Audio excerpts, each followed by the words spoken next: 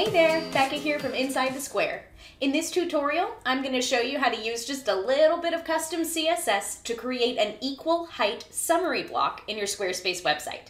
Now the codes I'm using today are listed in the description below, and these codes will work in version 7 or version 7.1. So either version you're in, you're still watching the right tutorial, and these are the codes for you.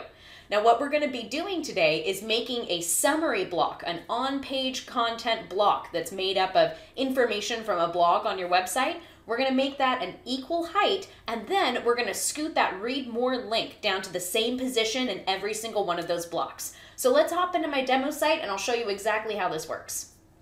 So here we are in my demo site, and I have a summary block right here, and I have different excerpts for these 3 blogs and read more links right underneath them. Let me show you really quickly how I added this to my page so you'll understand how to do it on your own site before we get into that code. So I'm just going to select edit up here because I'm in 7.1. But if we click on a little droplet here in either version of Squarespace, you'll be able to just search for a summary, and I'm going to go ahead and use a grid summary for this one. This can also work for a carousel as well, but I prefer using the grid. So I'm going to grab sample blog, and then over here under the layout, I'm going to go ahead and move that metadata up there for me, just where I want it to be. Change this to whatever you'd like for your own website. Stretch it out to an equal width column there, anything that you're comfortable with. Over here under display, I want to make sure my read more link is enabled because that's a part of this tutorial. You don't have to have it, but this is how you enable it if you'd like to put that on your particular summary block. Okay?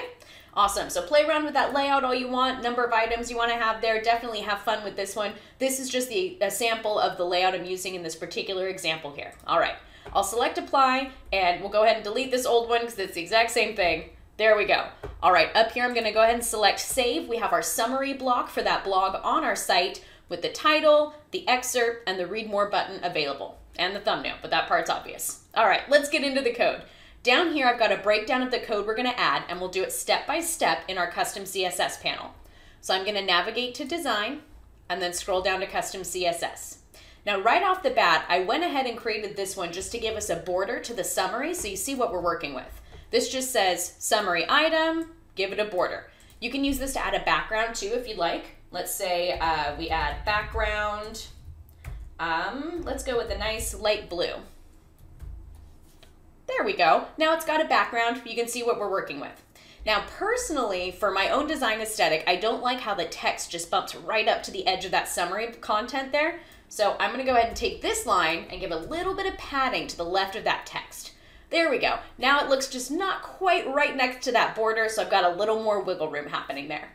Alrighty. Now after that, this part's pretty important. This part says only on screens bigger than mobile do you give it this height, and then we'll change the read more link as well. So let me show you this without that code first. The first thing we're going to add is say, okay, let's make them all equal height. Here I put 55 view height. While that's great on my desktop and it looks the way I want it to, all equal height, when I go to mobile, it looks terrible. It scrunches things up in a weird way. This one, it's barely in the container. That one seems okay. That one doesn't have enough room. That just looks awful. So what I like to do is add this little media query line to the top of it that says only on screens bigger than mobile do you need to change the height. So let's go ahead and add that code, and I'll end a closing bracket there, and now let's take a look at it. Same on desktop, and on mobile, it's reset so it fits the individual length of that excerpt there. So they're not equal height anymore, they're gonna fit the content. Personally, I like that view a lot better. So that's why we have this extra line of code right here that says only on screens that are larger than mobile. Now, last but not least, I added one more line to have us move that read more link down to the bottom. So I'm going to copy this, and I'm going to paste it before that final bracket there so it's still a part of this media query, okay? Now let's scroll up and take a look. Now, our read more button has moved down to the bottom. Let me explain this one to you a little bit. This position absolute makes sure that it's in a relative position to the other content inside that summary block. So then I can add a little bit of a top spacing for it there, okay? So let me show you. If we remove this position line, it's not going to do anything with that top element there. It's not going to have anything to compare it to.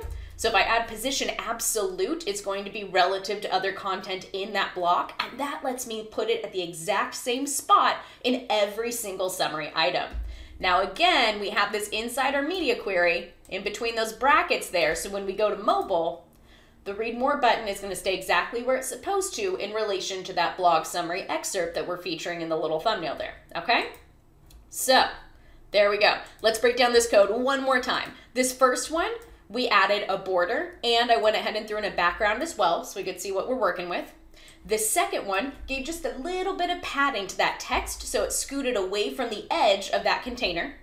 Now after that, we said only do this on screens bigger than a phone.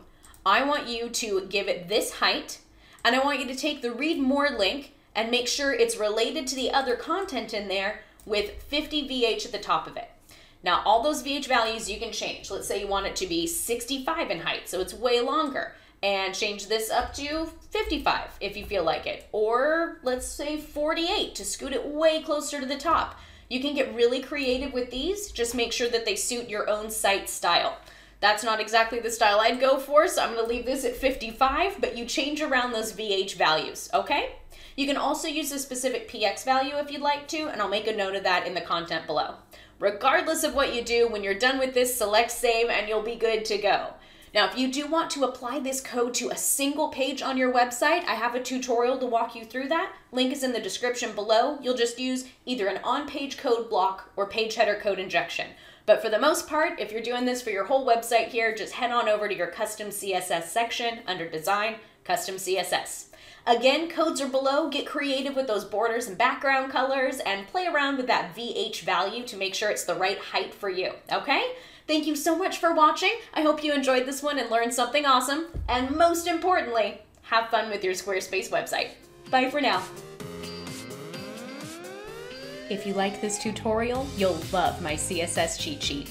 With over 30 pages of pro tips and code snippets specific for Squarespace, you can customize your site way beyond your design menu. Download your copy today at insidethesquare.co/CSS. That's insidethesquare.co/CSS.